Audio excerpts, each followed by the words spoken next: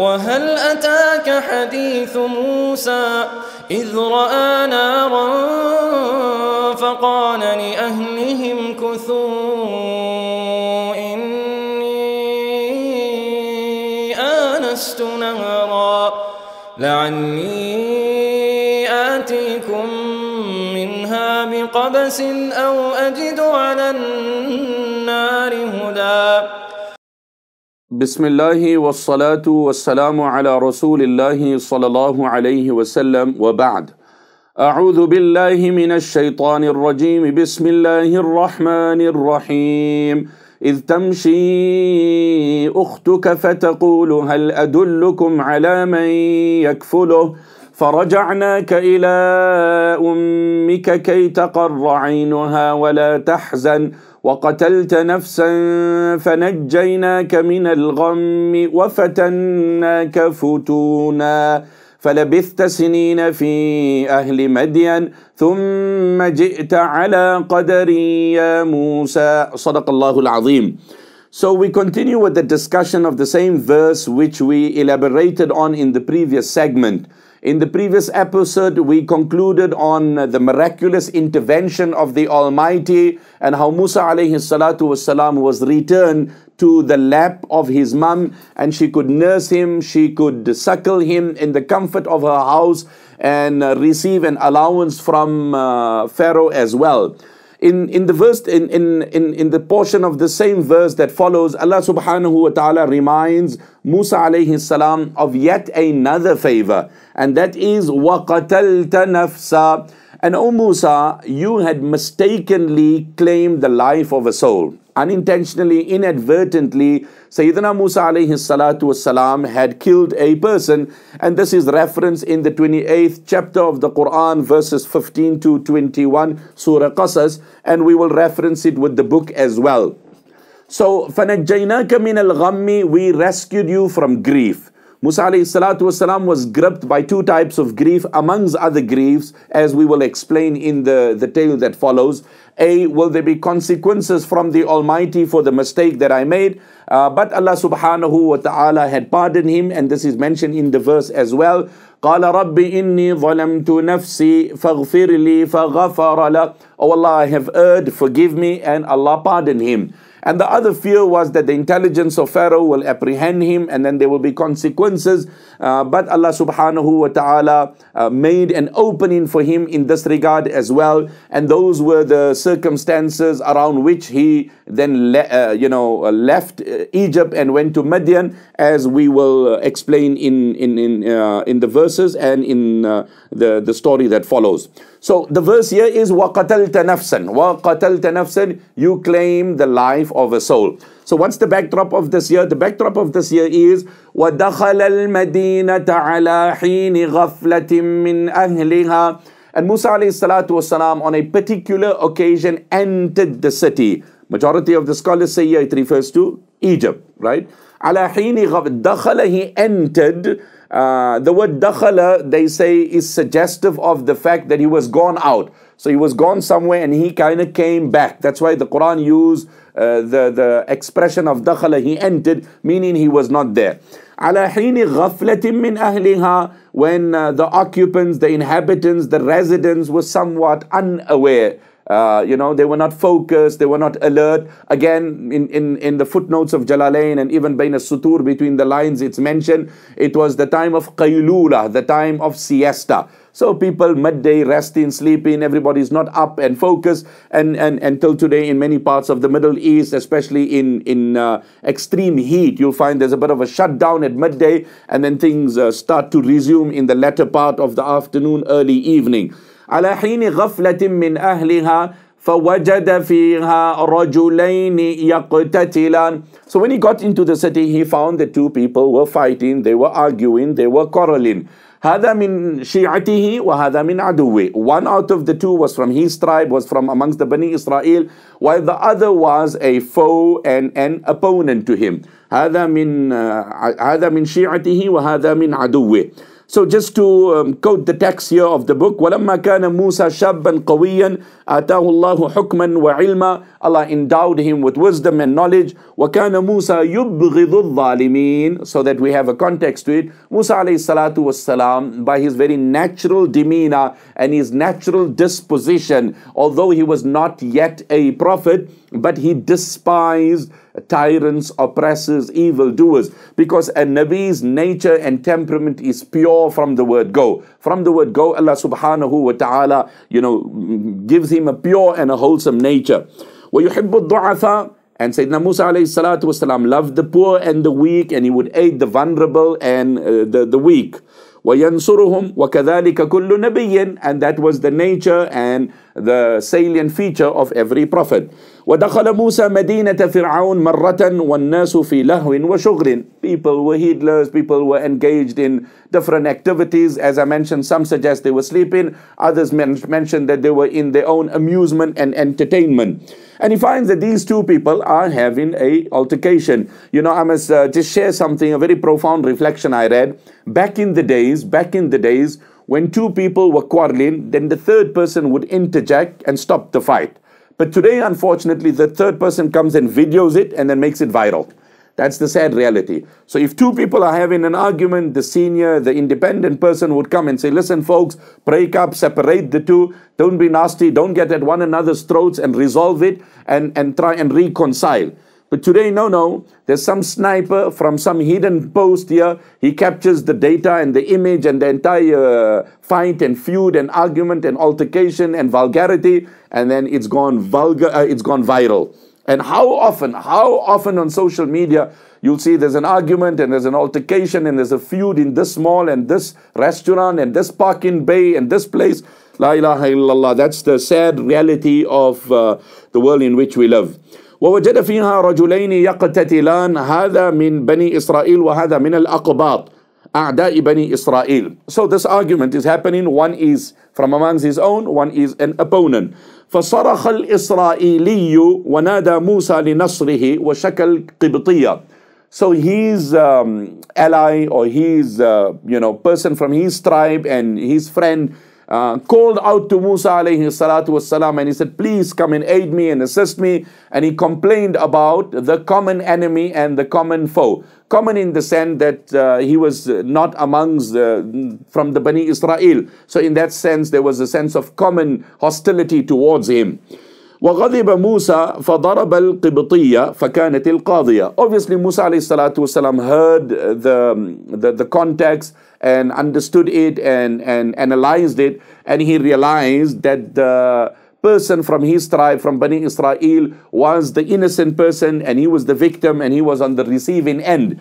So Musa alayhi salatu wasalam intervened. Musa alayhi salatu wasalam intervened and he tried to assist the weak, and that was his motive. He was driven by nothing other than aiding the vulnerable. He was driven by nothing other than aiding the vulnerable, the weak, the oppressed, and the victim.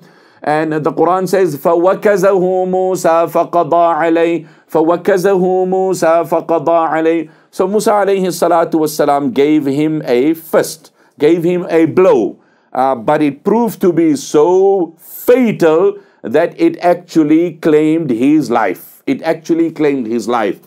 From this, we also get an understanding of the physical strength of a Nabi. The physical strength of a Nabi. When the Sahaba were digging the trenches and they came to a boulder and they couldn't break that boulder and they couldn't, fragment that boulder, and the Messenger sallallahu alaihi wasallam took the axe, the narration of Bidayah and Nihaya, and then he struck it with his own hands and he read the verse, وَتَمَّتْ كَلِمَةُ رَبِّكَ صِدْقًا وَعَدْلًا لَا مُبَدِّلَ لِكَلِمَاتِهِ وَتَمَّتْ كَلِمَةُ رَبِّكَ صِدْقًا وَعَدْلًا لَا مُبَدِّلَ لِكَلِمَاتِهِ. And then it fragmented and there were the sparks. And then Salman radiallahu anhu said, O Prophet of Allah, what was that?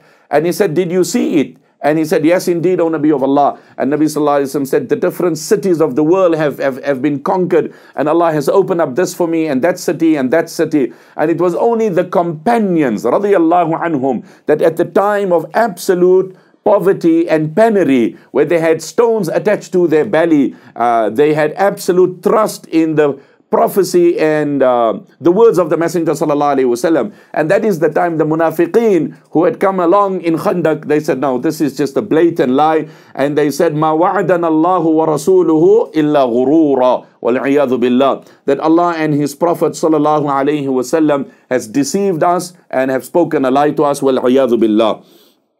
So a prophet has the highest spiritual strength, and a prophet has phenomenal physical strength as well. Physical strength as well. There are narrations of Sayyidina Sulaiman alayhi salatu wassalam that he consummated the relationship with 70 spouses in one night. With 70 spouses in one night.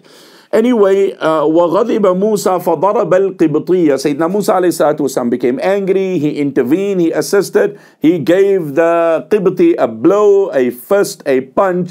Lo and behold, this was serious, it was fatal. فَكَانَتِ الْقَاضِيَةِ فَقَضَى عَلَيْهِ. This man passed on immediately. وَمَاتَ الْقِبْطِيُّ وَنَدِمَ مُوسَى جِدًّا. The Qibti passed away, and Sayyidina Musa alayhi salatu wasalam, he was not yet a Nabi, but like I said, the makeup, the demeanor, the disposition of a Nabi is noble from inception. Immediately he regretted, he lamented, he was sad, he wasn't happy that in the intervention, the life of the opposite person was claimed and lost. وَعَرَفَ أَنَّ هَذَا مِنْ عَمَلِ الشَّيْطَانِ. And he realized that this is not the doings of a good person. This is the interference of the devil. This is the interference of the devil. And we do know Islam teaches us that whenever anyone has wronged you, then you have a right to retaliate. But in retaliating, you cannot overstep the mark. And this is something very, very key. My respected brother, sister, we need to understand this. So if somebody has hit you, and this is mentioned in the books of fiqh, right, jurisprudence, if somebody has hit you, then you have the right to retaliate. But remember, your blow and your retaliation cannot be more severe or more intense than what you received. Now the likelihood for you to give less or equal is very rare. The likelihood, if somebody has kicked you or punched you or done something or inflicted some injury on you, for you to retort in a like manner of equal infliction or less is very, very difficult. And no sooner do you retort and retaliate above what you received, then remember you are now the tyrant, and the former tyrant is now, or the former aggressor is now the victim. So the help of Allah is not with you any longer. When he hurt you, you received, you were the victim, the help of Allah was with you. But when you responded above what was inflicted upon you, now you've exceeded the limit. So now you have wronged your brother. Now the help of Allah is with him, because now in the subsequent scenario, he is the victim. So the safest way, we always say, is to forgive. To forgive, and then the help of Allah is with you because you have pardoned. So, فَتَابَ مُوسَى إِلَى اللَّهِ وَأَنَابَ. Musa alayhi salatu wasalam repented to Allah and he said, oh my Lord, forgive me, I have erred, and accept my tawbah. قَالَ هَذَا مِنْ عَمَلِ الشَّيْطَانِ إِنَّهُ عَدُوٌّ مُضِلٌّ مُبِينٌ. Immediately he turned, he repented to the Almighty, and this is discussed in the 28th chapter in Surah Qasas in the verses between 15 and 21. That was said, that was done, that was concluded, that Sayyidina Musa alayhi salatu wasalam repented to the Almighty. Of course, news gets around now, and news gets around that, you know what, there has been a murdered body. There's a corpse that's lying around, and the murderer is unknown. The murderer is unknown. So Musa alayhi salatu wasalam was now in panic, as the Quran speaks about it. إنه عدو مضل مبين قال رب إني ظلمت نفسي فاغفر لي فغفر له إنه هو الغفور الرحيم فأصبح في المدينة خائفا. Musa alayhi salam now spends the night, the morning, the moments, the hours in the city in great panic, looking over his shoulders in anxiety. Is anybody coming to apprehend me, intercept me? What's the consequences? What's the repercussion? Fate has it such, the next day, Sayyidina Musa alayhi salatu wassalam finds that this same person who was arguing with that man who Musa alayhi salam inadvertently killed is having an argument with someone else. He's having an argument with someone else. So yesterday this whole thing happened, and there is a search, right? وَرَأَى الشُّرْطَ قَتِيلًا قِبْطِيًّا مِنْ خَدَمِ فِرْعَوْنَ فَفَتَّشُوا عَنِ الْقَاتِلِ وَلَكِنَّهُمْ لَمْ يَهْتَدُوا إِلَيْهِ. That the intelligence of Pharaoh, they observe that there's a corpse, there's a dead body here, and the killer, the murderer, the sniper is unknown. So they looking around and they searching. وَمَنْ يَدُلُّهُمْ عَلَى الْقَاتِلِ وَلَا يَعْلَمُهُ إِلَّا مُوسَى وَإِسْرَائِيلِ. And who can indicate to them the murderer? The only two people from the humans that know about it is Musa alayhi salam, and obviously he's not going to divulge it. It was unintentional, it was not deliberate, it was not malicious, it was not with a nasty motive. And the other person was the Israeli, and obviously he will not divulge it because it was in his interest to assist him. So anyway, they look in, and Pharaoh is now really in anger and in rage, and Musa alayhi salam is in panic. So the next day, Musa alayhi salatu wassalam, tiptoeing, watching his moves, very cautious, very afraid, very apprehensive. وفي اليوم الثاني يرى موسى ذلك الإسرائيلي في قتال وخصام مع قبطي آخر. Lo and behold, you won't believe it, the same person is an argument and an altercation with another person. And you know what you say, no skin on his face. No skin on his face, without any reservation or apprehension. When he sees Musa alayhi salam, he screams out again to Musa alayhi salam, "Oh Musa, please come and help me, please, I need your help." Unfortunately, some people just have a nature of arguing. Some people, any social gathering, they need the final say, they need to dictate, they need to argue, they need to counter. It's like it's a talk show radio and you need to present an opposite view to the whole thing. It's just a social discussion. Don't elevate it to a personal level. Why get personal about the whole thing? Why just destroy the whole happiness and the bliss? So, بَلْ صَرَخَ وَنَادَى مُوسَى لِنُصْرَةِ. Oh Musa, please come here. قال موسى إنك لغوي مبين. You are an outright troublemaker.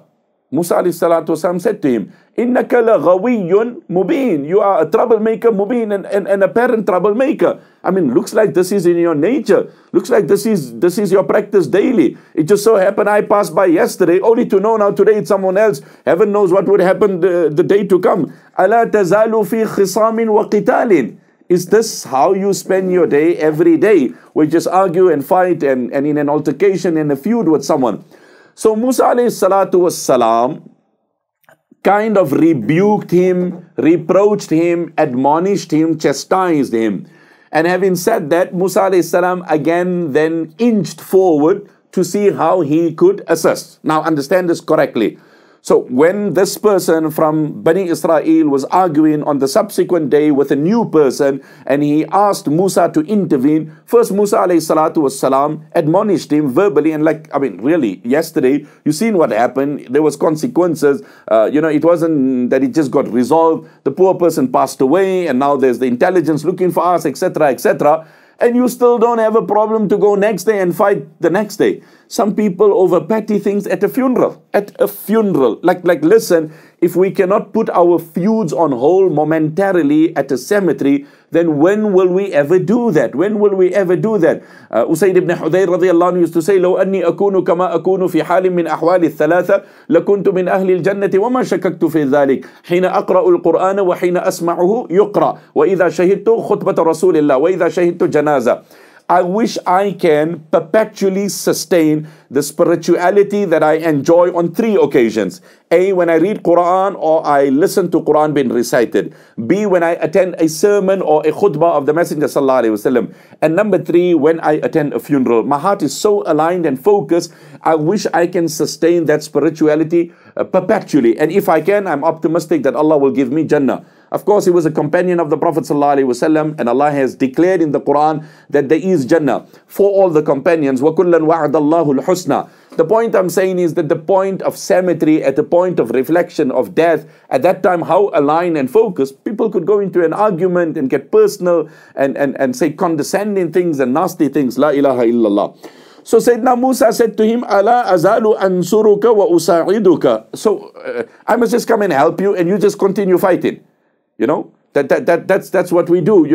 They say that if you always defend your child, and you never discipline your child, then tomorrow you'll hire a lawyer to defend your child. If your nature is that whenever your son argues he is right and the next party is wrong, and you always defend him, then tomorrow you will hire a lawyer. Disciplining your child is not child abuse. We need to be clear about this here. We are anti-child abuse, but discipline to bring good values and morals in a child, often it is the juvenile delinquency that is not contained, which then grows up and evolves into, monsters in the latter part of their life. May Allah guide one and all. ورأى الإسرائيلي غضب موسى وسمع ملامه. So the Israeli realized Musa alayhi salam is angry and he's reproaching me. So I just hope that I don't become a victim after what I observed yesterday. Nonetheless, after reproaching him, Musa alayhi salam, out of his goodwill again, decided to inch forward to try and resolve the matter again. But as he inched forward, the Israeli feared that the blow might land on me now. The blow might land on me because yesterday when I called him, he came to the aid. This time when I called him, he first admonished me, chastised me, and now he's coming forward. So he said to Musa alayhi salatu wassalam, Ya Musa, aturidu an taqtulani kama qatalta nafsan bil ams. In turidu illa an takuna jabbaran fil ard. Wa ma turidu an takuna min al muslihin. Oh Musa, do you want to kill me like how you killed that person yesterday? Oh my word. No sooner did the Israeli blurt this, that Musa alayhi salam was responsible for claiming the life of that person, the opponent intercepted that info and off he went. So okay, yesterday in the last 24 hours, people are looking high and low to identify the murderer, the killer, the sniper. Now in this argument, that got exposed. And he said to Musa alayhi salam, In turidu illa an takuna jabbaran fil ard. Oh Musa, you are just out to cause mischief on the earth, and you just want to be a tyrant, and you just want to show your might and your muscle. وَمَا تُرِيدُ أَن تَكُونَ مِنَ الْمُصْلِحِينَ. So unfortunately, this person who Musa alayhi salatu wasalam aided, he divulged the information, and by nature he was one who would just argue and get into fights, and that was his nature. You know, someone said in the Urdu language, उन लोगों को रिश्ता जोड़ने से कोई ताल्लुक नहीं, उनको रिश्ता जोड़ने से कोई वास्ता नहीं, जिनको अपने मतलब से मतलब होता है। उनको रिश्ता जोड़ने से कोई मतलब नहीं, जिनको अपने मतलब से मतलब होता है। Those that are driven by their selfish vested interests, they might chant the slogans of nobility and virtue. We need to reconcile between two factions. They are not interested in uniting two people or two quarreling parties. They are only interested in massaging their own ego and covering their own interests. उनको तो अपने मतलब से मतलब होता है. This person was only driven by his own interests. If you aided me yesterday, Musa, then good luck, great, as long as my opponent was defeated. And today, if I seen that I could be a victim in any way, then I have no issue in blowing the whistle, being the whistleblower and exposing you. So هنالك عرف القبطي أن موسى هو قاتل أمس.